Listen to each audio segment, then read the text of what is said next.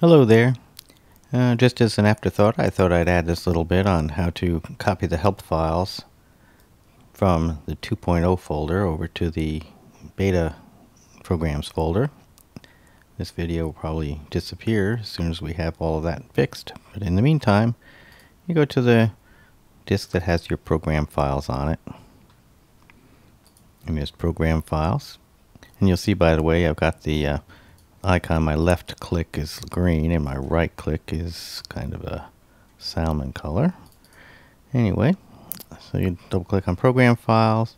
Let's go to CamStudio 2.0, or it might just say CamStudio. Here's what the original installer called it.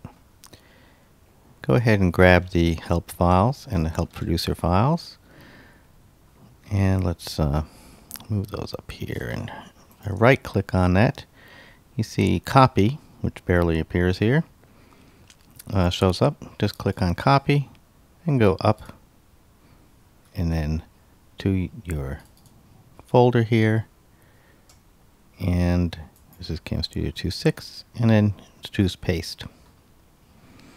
It will copy the files over there so that they appear. Here we go. This one and this one. So now, when I select help from here and from the SWF producer, I will get my help files and they will come up. Okay, so here's a little shorty, and hope that helps explain that to those who are having trouble comprehending what I was trying to get across about copying these help files from the 2.0 folder and over into your beta version folder, which at the moment does not have any help files in it. All right, see you in the next video.